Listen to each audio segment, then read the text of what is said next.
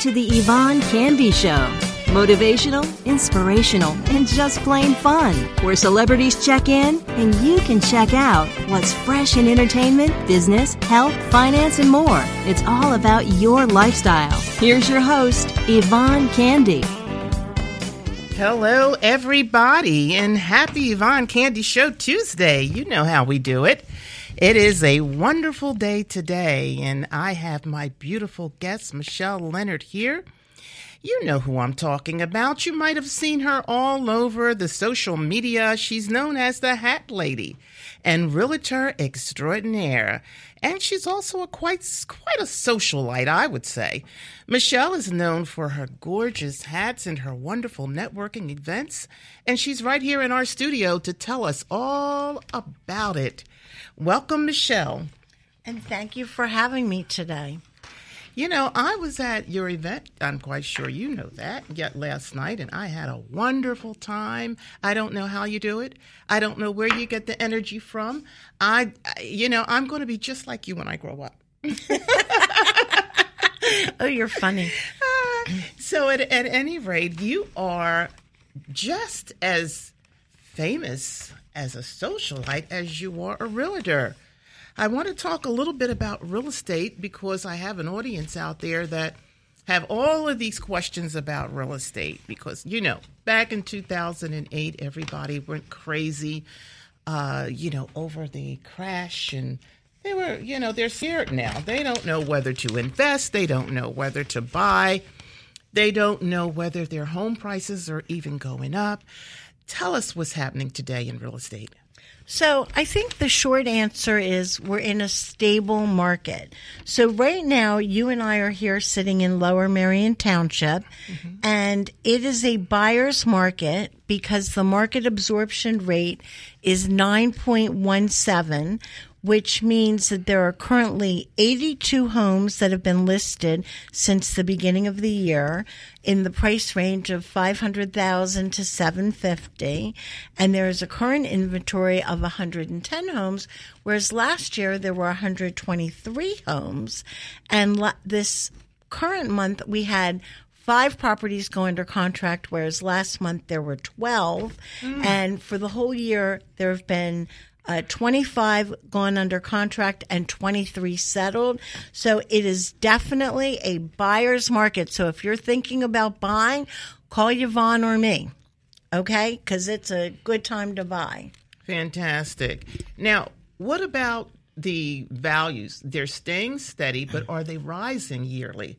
So no one has a crystal ball, but right now the average sales price was last year, $644,000 in Lower Merion Township, and this year it is $652,300, which is a negligible 1.2% increase. So not really doing much. That's not very much. Not at all. Yeah, I remember a time it was like maybe 5 or 6% increase, and more even. Yeah, that's not good. Like right before the crash. Right before the crash. Well, at least if it's a buyer's market, that means that sellers are going to sell their property. Exactly. So that's great. You've been in the business since 1987. Wow. You must have seen it all. Well, it definitely has changed, Yvonne. I remember when I started out, it was a 1-page agreement of sale.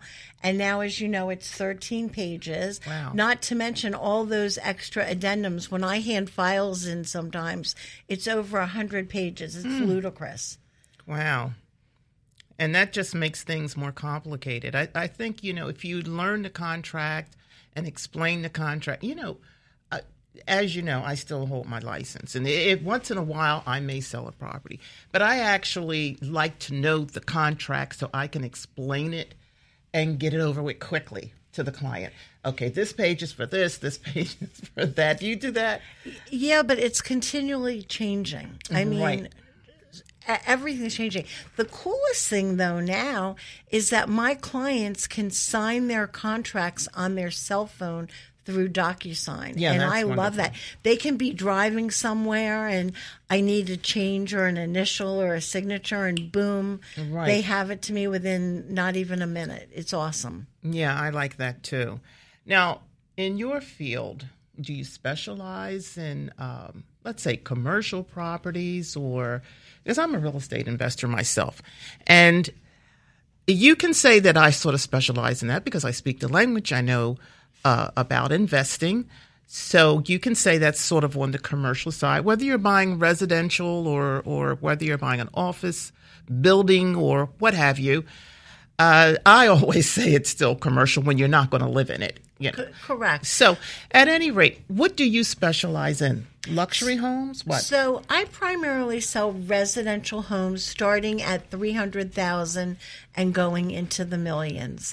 I'm not to say that I've never sold investment properties. We could talk about, after repair value and formulas on making it all work. But my true love is helping people find a home that they love. And so I also am blessed because I am on Century 21 Advantage Gold's relocation A team. And what that means is I'm always helping people who are moving here from across the country or world.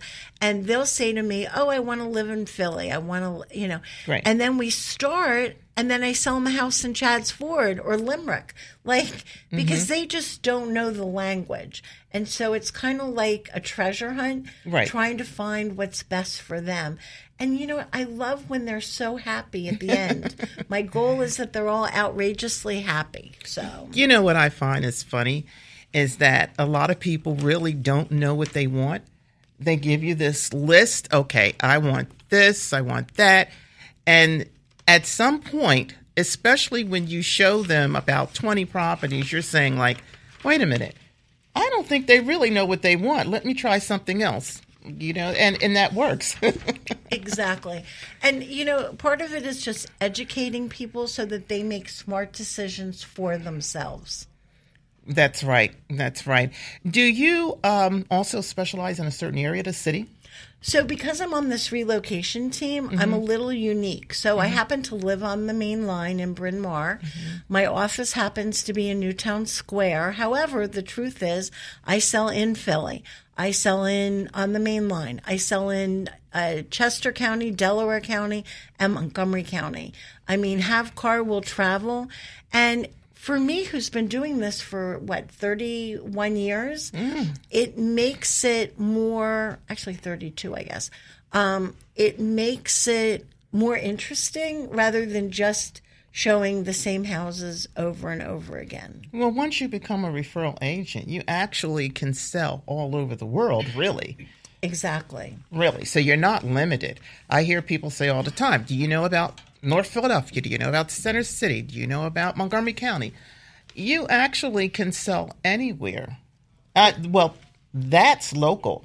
But really, when you're a referral agent, you can sell in Paris if you want to. Exactly. Yeah. Exactly.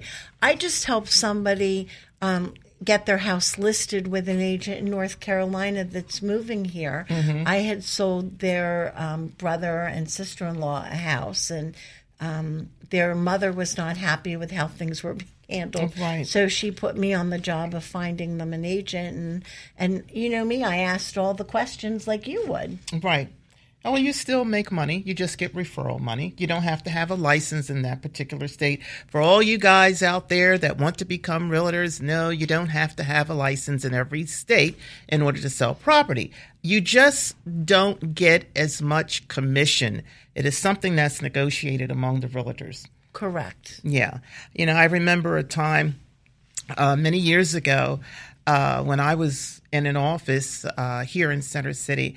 I had a manager say, you probably remember these times, look, just get the deal done. I don't care if you write it on a handkerchief. Just get it done. Get an agreement. Have them sign it on a handkerchief. And you remember those days where they used to scratch out everything and write over top of the contract and all of that kind of stuff? Life is totally different now. Oh, yes, it is. Thank goodness for our cell phones, right? Yes. Thank goodness for technology. Exactly. What outside of technology, what is one of the main difference that you've seen happen in the real estate field today compared to when you started in 1987? My cell phone. In 1987, you would have all these dimes and quarters and be going to payphones. Yeah. And now We do literally everything on our cell phones. I make showing appointments on my cell phones. It's fabulous. So you can't top that. No. It's my most important tool is my phone. Yeah, but they even have those walk by. You ever, I don't know what you call it, drive by and the house talks to you. Oh, right. Yeah, that was probably bigger about 10 years ago than it is now. I was going to ask you, are they still doing that? I haven't seen that around. And then there was a period where they did QR codes, and so you would scan the code in front of the house on the sign. Yeah. And it would take you directly to that individual property website for the information. And what about YouTube? Oh, people love video. As I say, Google is like a 10-year-old boy, right? Mm-hmm. So they will read, right? They love pictures, but they're just gaga about video, right? Oh, yes. And nowadays, you can, once you list a property, you can always refer your clients to YouTube to see it. Correct. Yeah. And actually, all of my listings are on YouTube. Isn't that interesting? Oh, great. Yeah. That's great. Where can you give us the... So usually if they just have like the address or the address looking will in an come area, up. it just Okay. pops up. Okay. So it's not well, like a special TV channel for right. my listings. So. Well, you are quite an extraordinary realtor. I wanted to ask you, what do you think that makes you different from other realtors? Because everyone raves about you. What do you do that's different? So I think the biggest thing that I do that's different is that somebody once coined me a networking goddess. And one of the things I do is I connect my clients and my friends with people, whether it's lenders, inspectors, people to stage their home, people to organize their home, people to sell their antiques and furniture, or anything else. Like, I'm always connecting people. And, sometimes it surprises me. I was selling a house, and unfortunately there was a leak during the walkthrough. And so I called the listing agent to share the bad news with him. And I said, just call your plumber. Well, he didn't have a plumber. I was like, you don't have a plumber? No. I was like, well, then call the seller's plumber, thinking they'd want to use their own people. Well, apparently their seller did not have a plumber. So we ended up calling my plumber, who squoze us in between the job he was on before he went to his next job. And it's those relationships that set me apart. So I have a seller, I'm listing their house in Springfield, and he is moving. It's like an amazing house for $400,000, and it had been his family's house. And I hooked him up with someone to sell his stuff, and also to help him get organized and stage his house. Plus, of course, I brought in a photographer. Oh, wow. So bing, bang, boom, and we're just at the first 3 introductions. Wow. And you're going to get that property sold because you were, so resourceful. Yeah, that's great. I will. And of course, getting a property sold, honestly, 85% of it is getting it priced correctly. And my list price to sales price ratio is 98.27%. So, as I always say, they should listen to me. So. Oh, yeah. But everybody don't. You get some sellers that they're so emotionally tied to the house, or, they just, they won't listen, and the house winds up staying on the market, or the listing expires. And so I actually am probably atypical. I won't list their house. If I don't believe it's at a number that I can get it sold, I would be happy to introduce them to another realtor, but I'd be smarter to stay home and scrub my kitchen floor. Yeah. I think the most successful realtors are the ones that have resources. They know how to network. I remember when I was more into doing my real estate, I could refer my clients to credit repair people, to lenders that fit their particular type of deal, especially investors. Right. Especially so investors. I am totally with you. I probably work with a good dozen different lenders because depending on the person and what kind of product is best for them. certain mortgage lenders do a better job at certain products. Like, for example, USAA is great for a VA product, and they probably do that better than anybody. And locally, there are mortgage companies that do great on giving first-time home buyers free money. There are some lenders that don't have a clue and can't help guide the person to get the deserved free money. And why not get it if it's free? Do you recommend any, when you do run into investors, do you recommend any of them to like hard money lenders or? So I do have in my phone, I have I think 2 hard money lenders, but that is not my unique ability, the investors. Right. I found, I took a great class where I learned all this, but I love the emotional part, the people, the connecting. That's more which makes me happy. So I tend to go in that direction. So I heard that FHA had made some changes, whereas in just recently, this was last week, where your credit score had to be a little stronger than usual. Did you hear about that? I have, and that's a continual change where they keep upping the bar. But then there are also some lenders for true owner-occupant properties that will still even go below those thresholds. But of course, every time your credit score is lower, that also means your rate goes up. That's right. That's right. You know, and there's also, like in Philly, there is something called like the Keystone Opportunity Zone, where if you buy a house and you don't have to pay wage tax, you don't pay property tax. I mean, it can save you tens and tens of thousands of dollars. It's a fabulous thing. You know, I found out about a loan, and we're going to talk about your networking events, but this is a subject that I love for my audience to learn about. But I heard about a loan where they dedicated this particular loan to doctors. Did you hear about that? Oh, I've had several doctor clients. So, you know, some companies say they have a doctor loan, and they really don't. Oh. So a true doctor loan in my book is when it's truly 100% financing, and you can have up to a 6% seller credit. Usually one of the criteria is that you have to use that loan within 10 years of graduating from residency.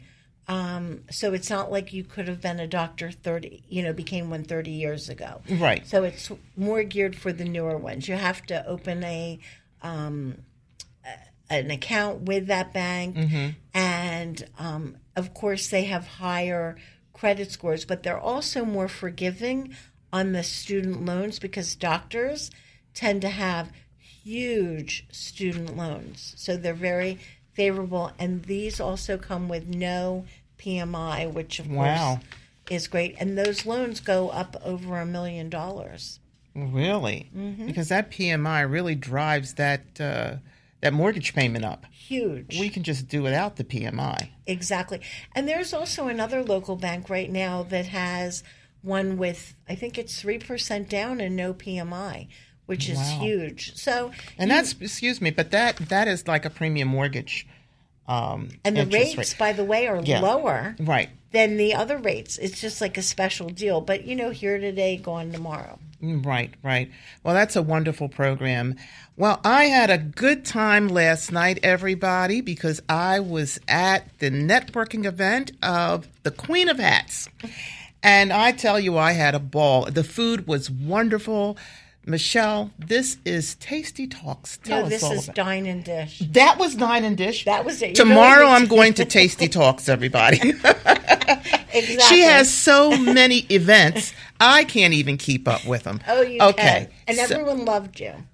Did they? They did. Oh, well, that's wonderful. They did. All my people buzzing on the phone this morning saying how much they loved you. My friend Kim, right, from Nothing Bun Cakes, loved you. Oh, she'll be so seeing sweet. you tomorrow. Oh, yes. really?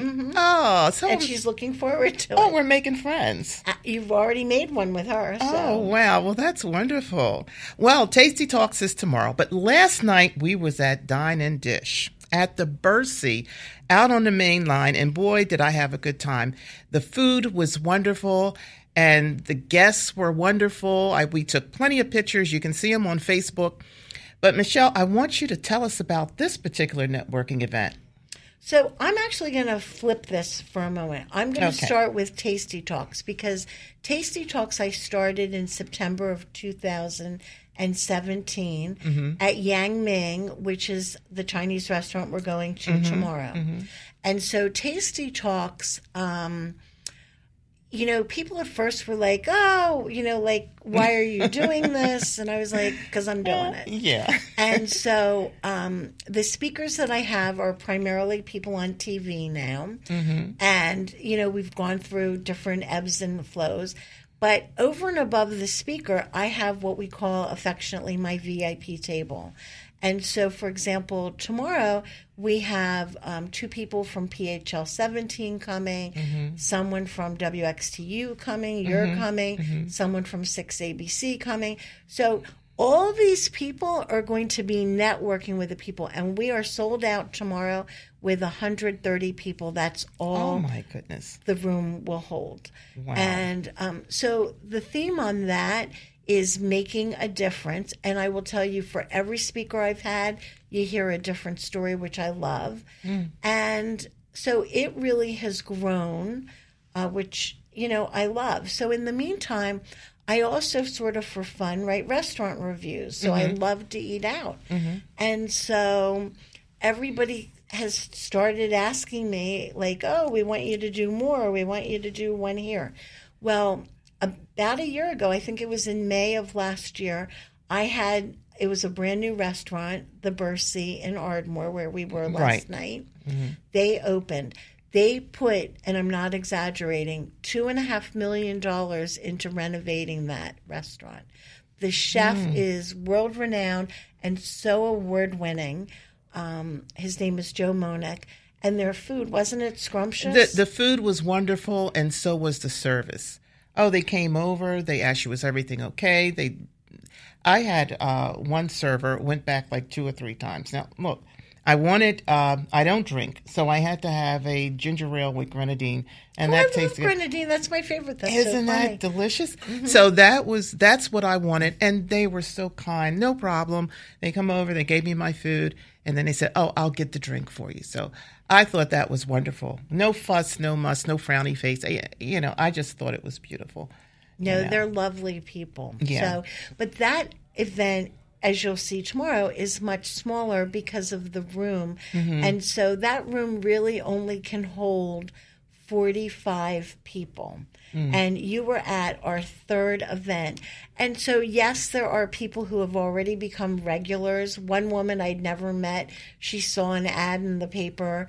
She's now on her 2nd time. So I love the fact that some people come back, but then we also mix up with some fresh faces to make the energy good. And then, as you know, I love pictures. So all about the photo. Yeah, and I love your hats. You have to see this hat. Well, we're going to post this, so you will see it. But for the present, you have to see this hat that Michelle has on. I'm telling you, she's spring all over. Beautiful, beautiful. We have flowers. We have pink. We have purple. We have yellow. Very gorgeous. This is a glamorous lady. And, when I introduced you last week, I meant every word I said, because I remember as a child, glamour was somewhat in, but it was sort of like going out. You remember when the ladies used to wear the gloves? Oh, I still wear my gloves. You wear your gloves? Oh, my goodness. And they used to wear hats to church and all of that. And I was just speaking to someone the other day, and they said, we don't know what happened to people being glamorous. What happened to the Sunday fun and getting dressed up and looking marvelous? And nowadays, they look like they're going to the nightclub. That's funny. They look like they're going to the nightclub. But at any rate, I love it that you're bringing the glamour back for us women. I really appreciate that. Well, now you'll have to get your hat for the Devon Horse Show coming up at the end of May. Yes, that's a big hat event. Oh, yeah, that's the Derby. Yeah. Well, it's not a derby, but the Devon Ladies. The Devon Day. Ladies, And you'll hopefully be able to come that day, or if not, we'll find another I'm already day. trying to pick out one, so Okay. I will So it's definitely. I'll definitely will be there. But you know what? First of all, I wear a hat 365 days of the year, and so for me, it's just like every. It's a part day. of your outfit. You know, Exactly. That's what you do. Yeah. Right. That's just my thing. So I feel naked if I don't have my hat on. Yeah. Isn't that funny? That's your thing. That's your brand. And that's wonderful. Tell us about Dine, because Tasty Talks came first. So now tell us about Dine and Dish. So as I said, Dine and Dish people, and they continually keep asking me, like, and I have to keep reminding people, I'm a realtor. I sell real estate, everyone. But everybody, I think, would like me. They forget that. They forget about you being a realtor. They do. They do. So some of my friends, it started as a joke, but they all now call me, instead of like doctor, they'll say Realtor Michelle Leonard. So I am now officially Realtor Michelle Leonard, because I'm like, they don't think, like one lady took me out for lunch because I think she thought I was in PR. Another person thought I owned the restaurant. I'm like, no, don't own the restaurant. Well, I call you socialite. Oh, well, that's right. I did come out, so that's not so far from the truth. Well, now tell us very quickly about curation. Is it Connection Curated? It's Connections Curated, and that is a work in progress. So you're all really hearing it before the official launch. I'm still working out details. But that's going to be where I'm meeting with people sort of like you and I are. It'll probably involve some video where people will get to know people, whether they are I have this big love of restaurant owners and all that. So the restaurant owners, the chefs, the maitre d's, but also my professional networking partners. Plus, I have a huge group of friends that are not, including you, that are in the media. And so I want to highlight really getting to know these people and what's important to them. So now, is this open to the public? It will be, yes. Right now it's only by invitation. No. Yeah. In other words, anybody ultimately will be able to see it. Okay. On the public. Who I talk about, of course, is my decision. But tell the audience how they can find out about your events. I have a simple answer for that. If you go to my Instagram account, which anyone can follow me, it's at the Hat Lady 507. So let me repeat that. At the THE Hat HAT Lady LADY 507, and that's on Instagram. Michelle, thank you so much for coming and being in the station. Thank you so much. I really love this. Thank you. Thank you. And you know my motto, live the life you deserve. Thanks for listening to the Yvonne Candy Show. Want to know more? Check out YvonneCandy.com.